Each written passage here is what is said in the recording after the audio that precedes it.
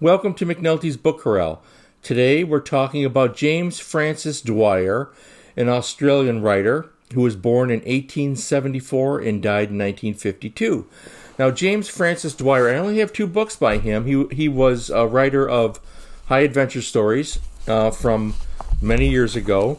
This is The White Waterfall, and that's a first edition. This was published in, I think it was 1912, I'm sorry. So The White Waterfall was published in 1912. Goes back a way, doesn't it? And this was actually the second book of his that I read. The first one is a modern reprint, which is available from Black Dog Books, and you can find this easily on Amazon. This is The Spotted Panther, and Black Dog Books does really a great job in putting these out with the cover art and so forth. When I read this book, I knew I had to read another one by him. His books are not easy to find. You see them on eBay now and again. But when I read The Spotted Panther, I was hooked. I thought, this is great.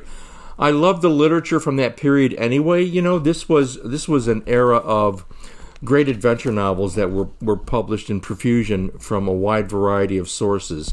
And James Francis Dwyer contributed to that. I'll leave it to you to Google little bits and pieces about his life.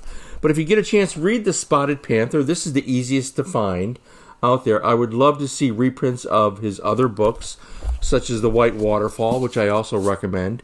Again, this is high adventure from the turn of the century, 100 years ago and so forth, prior to World War I, when people were exploring the world and they were writing these fantastic tales.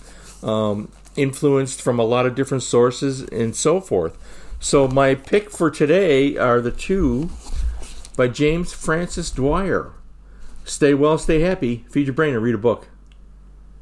And I wanted to mention that the copy of The White Waterfall that I have was signed by James Francis Dwyer with the following inscription: Dear Captain Roberts, if The White Waterfall was marketable stuff, you and I would skip down to the Isle of Tears and bottle the Little Niagara for Broadway patrons. With regards, James Dwyer.